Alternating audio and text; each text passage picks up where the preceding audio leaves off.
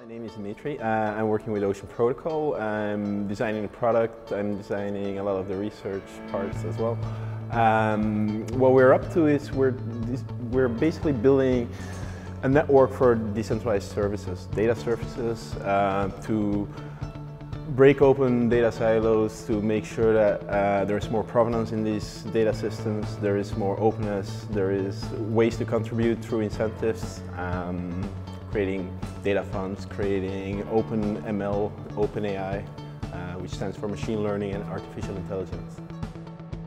Ocean Protocol is a layer 2 network protocol. It runs on top of substrates like Polkadot.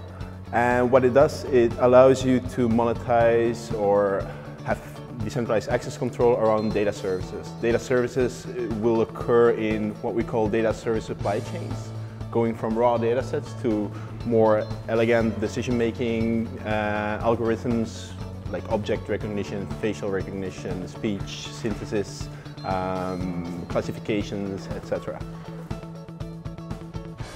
Well, Ocean works by, we have 3 components that are very important to us. One of them we call data DNS, so a naming system for data services, which is a decentralized metadata store. It comes from our experience we have with building BigchainDB as a blockchain database. The second part is quite exciting. It's what we call modular service agreements. So SLA, service level agreements you would find between services on the cloud, for example. They guarantee 99% uptime. What we're doing is we're taking that concept and we smart contractify it. Well, this year is basically the year of going live, right? We've been building the last year on the core components. We're penetration testing them. We're doing security audits right now. It's all looking quite good to launch a betanet in the next month.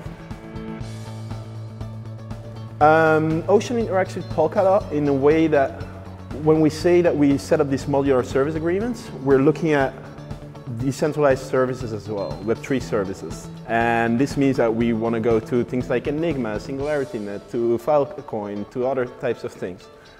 So we need to communicate, right? And that communication protocol cross-chain is something that Polkadot can provide to us. So that's going to be one of the main features that we want to leverage from the Polkadot system, as well as looking at the verification pools in the relay chains. So Polkadot can help us outsource the security and pool the security to create a better, well-integrated ecosystem. Yeah. Imagine you want to do some privacy-preserving federated machine learning in a decentralized space, right? So that sounds like a mouthful. What it actually means is that we're going to need some components from different. We want to have a variety of data sources. We want to have an algorithm training on them, and we don't want to lose privacy. So we're going to need a few services here. We're probably going to need something like proxy encryption like NuCypher, or maybe we want to use a secret store of parity. And what we're trying to set up is connection between those services.